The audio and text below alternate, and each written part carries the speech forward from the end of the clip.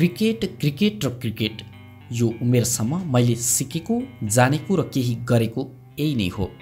यो मेरो लागि खेल मात्र पनि होइन, जीवन शैली पनि हो।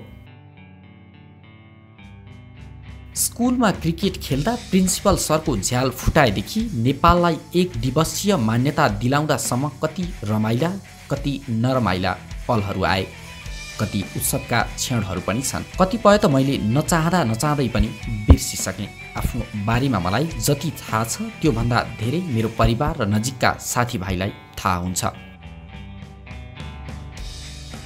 अहिले पनि मेरो जीवन क्रिकेट, घर परिवार र साथीभाइहरूकै त्रिकोणमा नै घुमिरहेको छ। त्योभन्दा बाहिरी खासै हुन्न। अलिकति तलमाथि हुनासाथ परिवार साथीभाइले झकझक्याउनुहुन्छ, जसरी म क्रिकेट टिमका सहकर्मीहरूलाई झकझक्याउँछु। क्रिकेटर बन्छु भनेर बाल्यकालमा सोचेको थिइनँ। खेल्न रहर भने लाग्थ्यो। म south point boarding high school Buddhnagar बानेश्वरमा पढेँ। पढाइमा राम्रो भएकाले सरहरूसँग राम्रो सम्बन्ध थियो। मलाई पनि पढेरै केही गर्छु भन्ने थियो। पानी पर्ने सिजनमा फुटबल खेलिन्थ्यो, बास्केटबल वर्षभरि नै जस्तो खेलिन्थ्यो। क्रिकेट पनि खेलिरहेका हुन्थ्यौँ। विश्वकप जस्ता ठुला प्रतियोगिता आउँदा फुटबल खेल्थ्यौँ। क्रिकेटको प्रतियोगिताहरू हुँदा क्रिकेट नै खेल्थ्यौँ। NBA हुँदा बास्केटबल। त्यसरी नै दिनहरू बितिरहेका थिए। सानो बेलाको एउटा घटना मलाई अझै याद छ। एकपटक स्कुलमा हामी खेलिरहँदा प्रिन्सिपल सरले झ्यालबाट बिस्तारै खेल भनेर कराउनु भएको थियो। त्यसको ठिक अर्को बलमा मैले हानेको सर्ट प्रिन्सिपल सरको झ्यालमा नै लागेर सिसा फुट्यो। क्रिकेट नै खेल्न नपाइने डर थियो।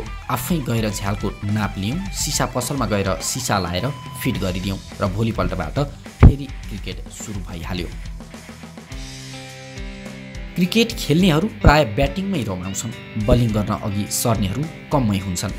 अहिले त टेलिभिजन र इन्टरनेटसँग बालबालिका धेरै नजिक छन्। त्यसैले रसिद खान या विराट कोहली बन्ने मन उस्तै होला। तर हामीले खेलेको गल्ती क्रिकेटमा ब्याटिङ नै प्रमुख छनौट हुन्थ्यो।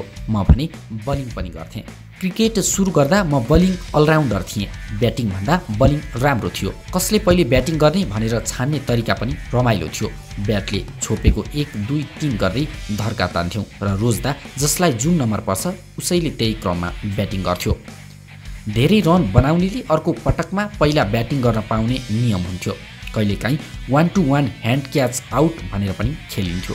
जे होस्, त्यो बेलाको हाम्रो क्रिकेट रमाइलो थियो। सानो हुँदा हामीसँग गतिलो ब्याट हुँदैन थियो। सोझो काठ खोजेर त्यसलाई माथिपट्टि समात्न मिल्ने मुङ्गो जस्तो बनाएर त्यसैले खेल्ने गर्थ्यौँ। ल्याट काठ कतै पाइन्छ कि भनेर साथीहरू सबै मिलेर खोज्न जान्थ्यौँ। टेनिस बल त जसोतसो किन्न सकिन्थ्यो। घरमा पनि म र भाइ खेलिरहेका हुन्थ्यौँ। भाइ कस्तो भने कहिलेकाहीँ मैले ब्याटिङ गर्दा आउट पार्न सकेन भने अर्को दिन उसले पहिला ब्याटिङ गर्थ्यो र बलिङ गर्ने बेला नखेल्ने भन्दै जान्थ्यो। म घरमा मामुलाई भाइले यस्तो गर्यो भनेर कुरा लगाएर पनि जसरी हुन्छ बलिङ गर्न लगाएर ब्याटिङ गर्थेँ। अन्डर 15 राष्ट्रिय टिममा परेपछि मेरो क्रिकेटले एउटा बाटो समात्यो। अन्डर 15 राष्ट्रिय टिममा पर्दा पनि योजना बनाएर होइन, अकस्मात नै भएको थियो। त्यो बेला इन्टर स्कुल क्रिकेट प्रतियोगिता भएको थियो। हामी कमै प्रतियोगितामा सहभागी हुन्थ्यौँ। घरतिर पनि शङ्खमूल च्यासल मैदानमा त्यसरी नै खेल्ने गर्थ्यौँ।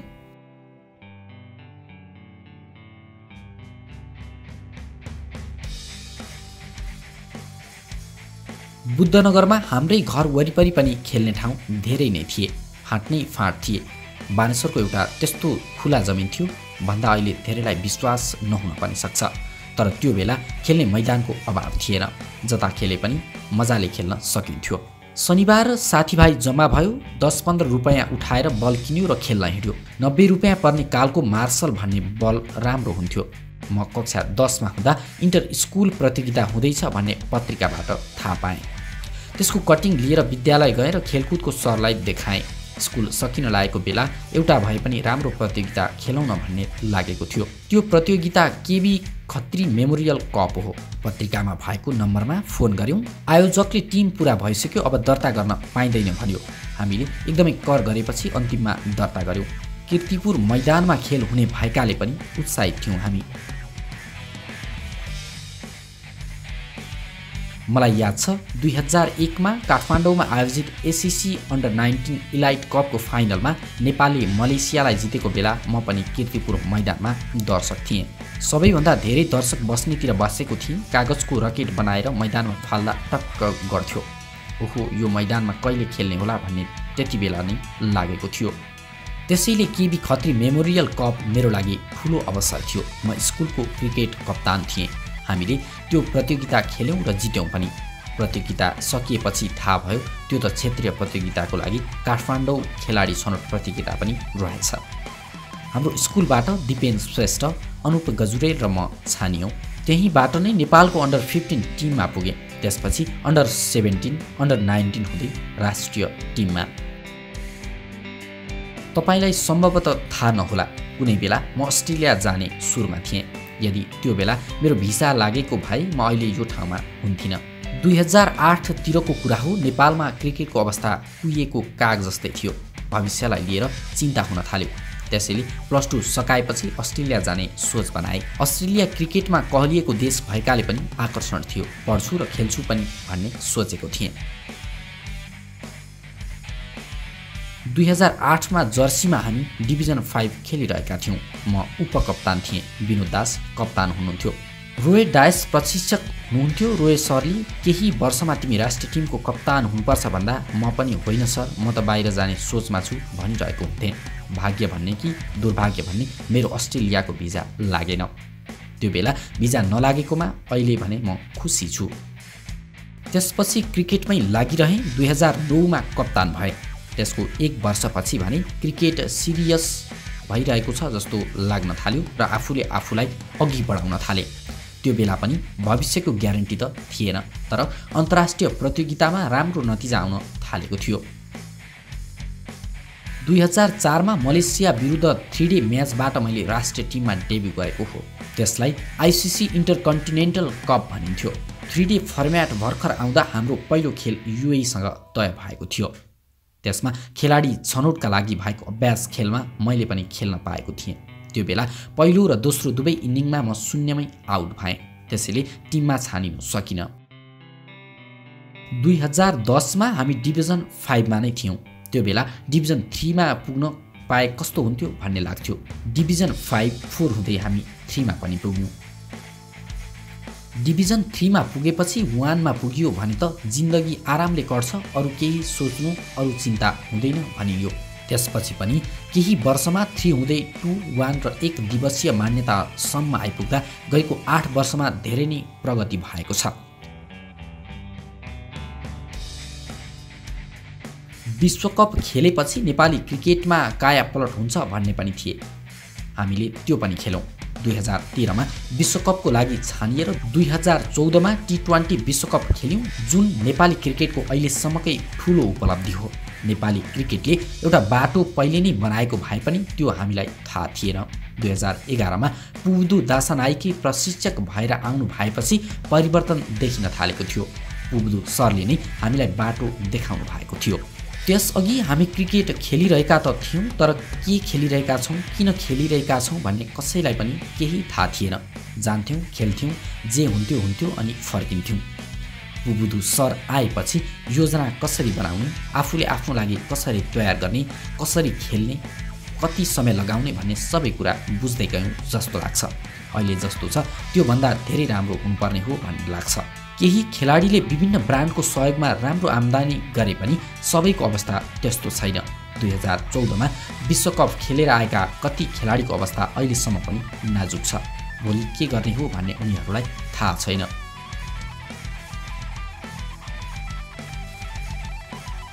कप्तान भनेर सबैले फरक सोचिरहेका हुन्छन्। मलाई के लाग्छ भने कप्तान तब मात्रै राम्रो हुन्छ जब टिम राम्रो हुन्छ।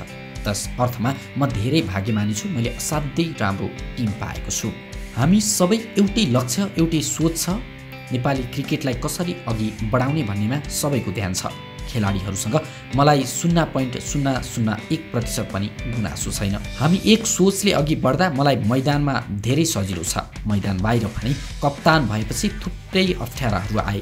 कति कुराहरू सुधारका लागि आफै नै लाग्नुपर्ने हुन्छ, बोल्नुपर्ने हुन्छ। खेलाडीहरू बसेर सल्लाह गरेर केही गर्नुपर्ने हुन्छ। कति चित्त नबुझेका कुराहरू हामी सबै मिलेर बोलेका पनि छौँ। विकासका नाममा केही नहुँदा त हेरेर मात्रै बस्न अप्ठ्यारो हुन्छ। हामीसँग 2008मा जे संरचना थिए अहिलेसम्म पनि त्यही मात्रै छ। यसरी त कसरी अघि बढ्न सकिन्छ र? त्यस्तो खाले व्यवस्थापन भएपछि हामीले आवाज नउठाएर कसले उठाउने त भनेर परेको ठाउँमा बोलेका हौँ। कतिले त्यसलाई खेलाडीले राजनीति गरे भन्ने आरोप लगाए पनि हामी बोल्नुपर्ने कुरामा चुप लागेर बस्न भने सक्दैनौँ। व्यवस्थापनका सकारात्मक सोच र इमान्दार मान्छे हुने हो भने नेपालमा क्रिकेटको भविष्य निकै राम्रो छ।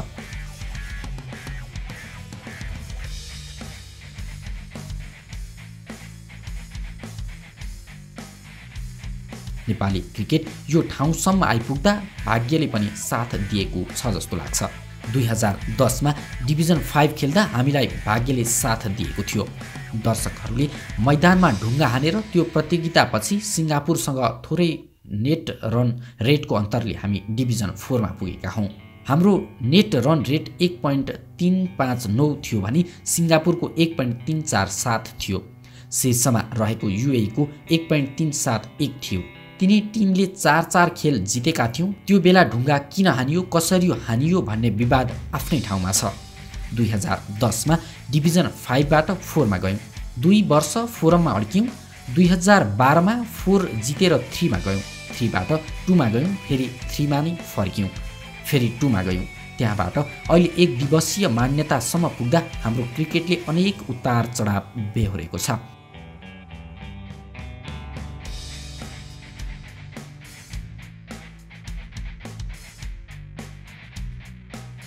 2010सम्म नेपालमा जहिल्यै अन्डर 19 टिमले मात्रै जित्छ भनिन्थ्यो। मैले अन्तिम पटक 2008को अन्डर 19 विश्वकप खेलेको थिएँ। राष्ट्रिय टिममा खेलिसक्दा पनि अन्डर 19 को टिमबाट खेलिरहेकै थिएँ। नेपालको अन्डर 19 टिमले विश्वकपमा दक्षिण अफ्रिका, न्युजिल्यान्ड, जिम्बाब्वेलाई हराउँदा निकै तारिफ भएको थियो। 2006मा विश्वकप प्लेट च्याम्पियन भन्दा नेपालको क्रिकेटले नयाँ उचाइ पायो।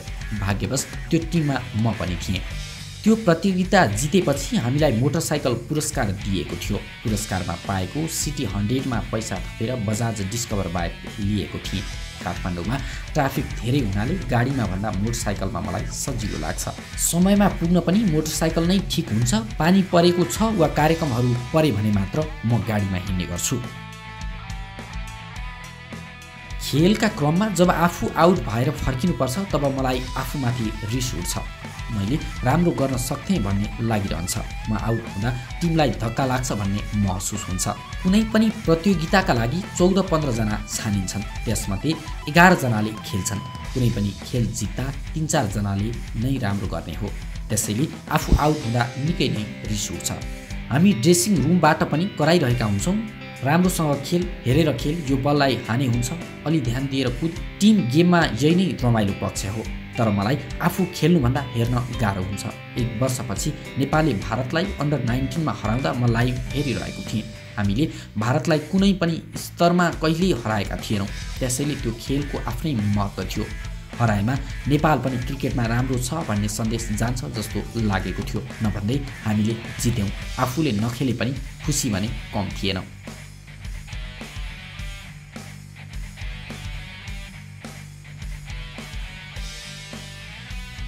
मैदानमा कतिपय बेला आउने अप्ठ्यारो परिस्थितिमा निर्णय लिन सजिलो हुँदैन। विशेष त बलिङको बेला त्यस्तो परिस्थिति आउँछ।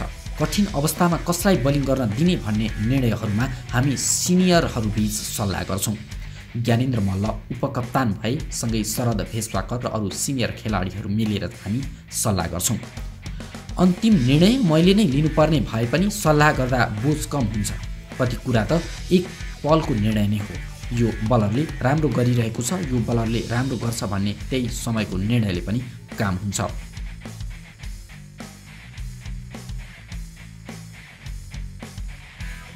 अहिले प्रिमियर लिगहरू भइरहेका छन्। सिनियर मात्रै होइन, जुनियर खेलाडीले पनि कप्तानीको अनुभव बटुलिरहेका छन्। स्कुलकै टिममा भए पनि कप्तानले गर्ने निर्णय त उस्तै नै हो। जित्दा सबै निर्णय राम्रो देखिन्छ। यदि हारियो भने त्यो बेला गल्ती भयो, त्यो ठाउँमा त्यो गर्न सकिन्थ्यो भन्ने बहस त भइ नै हाल्छ। त्यो बहस हुनु पनि पर्छ। विवाद नै भएन भने त्यो भिडियो गेम जस्तो भइहाल्यो नि। क्रिकेटले मलाई सबथोक दियो। आज जे छु जहाँ छु यसरी बोल्न सक्ने भएको छु। यो सबै क्रिकेटकै कारण हो। तर मनमा खड्किने एउटा कुरा छ, भौतिक संरचना। बाहिर खेल्न जाँदा मैदान हेरेपछि लाग्छ हाम्रो देशमा यस्तो किन छैन। मलेसिया, युए सबैतिर गजब स्टेडियमहरू छन्। एउटै मात्र यतिको स्टेडियम भइदिने हो भने पनि कति दर्शक आउँथ्यो होला, कस्तो माहौल हुन्थ्यो होला भन्ने लाग्छ। हाम्रोमा एउटा गतिलो मैदान छैन भनेर दुःख लाग्छ। न त क्रिकेटको छ न त फुटबलकै। क्रिकेट खेल्दाको सबैभन्दा आनन्द लर्ड्स मैदानमा मिल्यो। लर्ड्समा क्रिकेट खेलिन्छ भनेर कहिल्यै सोचेको थिएन। 2016मा पहिलोपटक लर्ड्समा खेल्यौँ। भोलिपल्ट उठेपछि पनि लाग्यो साँच्चै हामीले लर्ड्समा नै खेलेको हो त। लर्ड्समा खेल्ने हरेक क्रिकेटरको सपना हुन्छ, त्यसैले त्यहाँ खेलेपछि त्यो सबै कुराले छोयो। त्यहाँको त्यो ड्रेसिङ रुम, त्यो माहौल अद्भुत नै थियो। यही वर्ष पनि फेरि लर्ड्समा खेल्ने मौका पाएँ, तर दुर्भाग्य त्यो दिन पानी पर्यो। जे होस्, नेपाली क्रिकेट अघि बढ्दै जाँदा यस्ता खाली अवसरहरू आउँदै जान्छन्। लर्ड्समा होम अफ क्रिकेट भनिने भएर पनि त्यहाँको महत्त्व छुट्टै भएको हो। तर आज लर्ड्समा खेल्यौँ, भोलि सिडनी क्रिकेट मैदानमा खेलौँला, पर्सि वाङखेडी रङ्गशालामा खेलौँला। हाम्रो सोच पनि त्यही हुनुपर्छ। एउटा क्रिकेटको देश बनेर जाने हो भने अगाडिको लागि सोच्नै पर्छ। हामीभन्दा पछाडि क्रिकेट खेल्न थालेको अफगानिस्तान अहिले टेस्टसम्म पुगिसकेको छ। त्यस्तै रफ्तार हाम्रो नभए पनि हामीले राम्रो नै गरेका छौँ। तर अहिले कस्तो लाग्छ भने हामी एउटा स्तरमा पुगेर अड्किएका छौँ। त्यहाँबाट माथि जान केही त नयाँ सिक्नै पर्छ, केही नयाँ गर्नै पर्छ। हामी खेलाडी पनि र वातावरण पनि स्थिर भएको छ। यसरी त कि हामी यहीँ हुन्छौँ कि त तल झर्छौँ। माथि जानको लागि थप केही गर्नुपर्ने हुन्छ। म 22 वर्षको हुँदा जस्तो थिएँ, अहिलेका त्यही उमेरका खेलाडीहरू त्योभन्दा धेरै जान्नेछन्। जस्तो कि दिपेन्द्र एरी, अनिल कुमार शाह, रोहित कुमार पौडेलहरूले राम्रो अवसर पाउने हो भने निकै राम्रो गर्न सक्छन्। हामी सिनियर खेलाडीले उनीहरूलाई सिकाउने कुरा पनि सकियो जस्तो लाग्छ। मैले रोहित पौडेल, दिपेन्द्र एरीलाई या भनौँ ज्ञानेन्द्र शरदले सोमपाल कामी, ललित भण्डारीलाई दिने कुराहरू सबै दिनै सक्यौँ। उनीहरूसँगै हामीलाई पनि अझै नयाँ प्रशिक्षकको आवश्यकता छ। ब्याटिङ बलिङमा उनीहरूले आफूलाई अझै राम्रो पार्न नयाँ कुरा त सिक्नै पर्छ। उनीहरूको लागि राम्रो वातावरण दिनै पर्छ। हामी सिनियर खेलाडीहरूलाई पनि माथिल्लो स्तरमा राम्रो गर्न विशेषज्ञको आवश्यकता नै छ।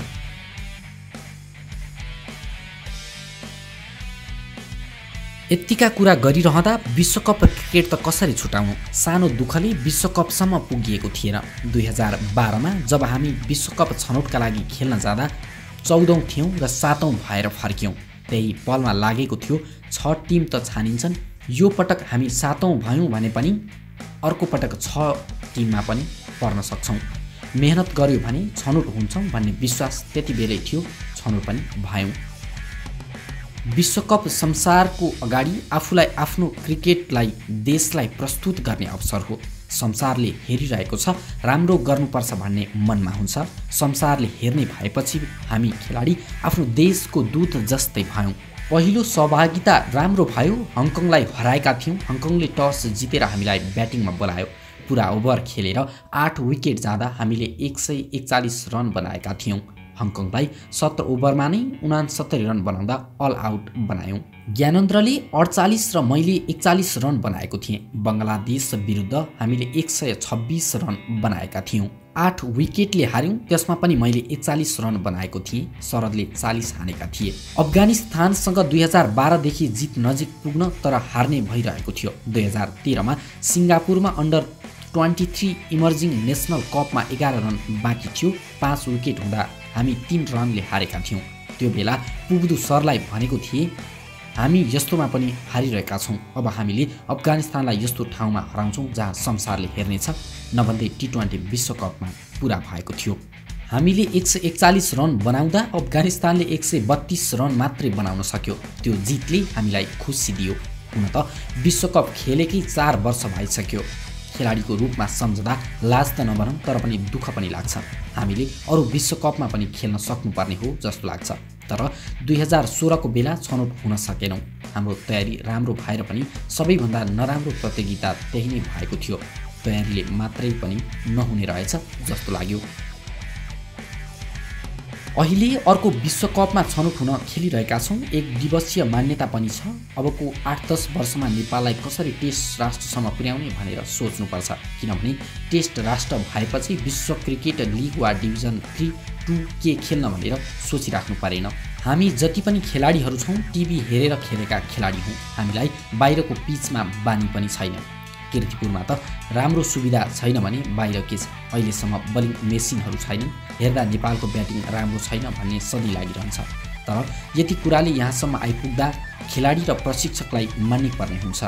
गहिरिएर विचार गर्ने हो भने त हामी यहाँ पुग्न ठुलो उपलब्धि हो। एउटा असम्भव काममा हामीले जसोतसो टालटुल गरेर यहाँसम्म ल्याएका छौँ।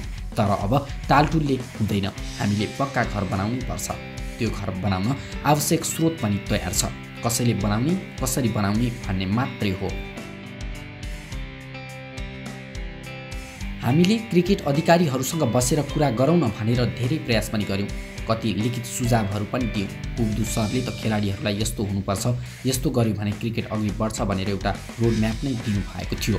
उहाँको योजना अनुसार गर्न नसकिने कुरा पनि थिएन।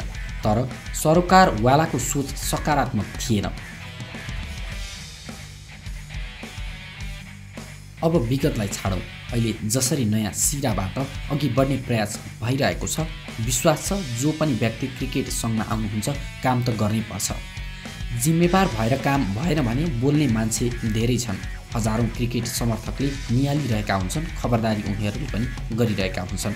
तर जसरी टी20 स्ट्याटसलाई सदुपयोग गर्न सकेनौँ त्यसरी नै एक दिवसीय मान्यता पनि गुमाउने त होइन भन्ने डर छ। किनकि एक दिवसीय मान्यताको राम्रो मूल्याङ्कन भएको छैन। एक दिवसीय मान्यता भनेको के हो भनेर बुझ्नुपर्नेहरूले बुझ्नु नै भएको छैन जस्तो लाग्छ। हुन त यो विश्वकप पुग्नुभन्दा पनि ठुलो उपलब्धि हो।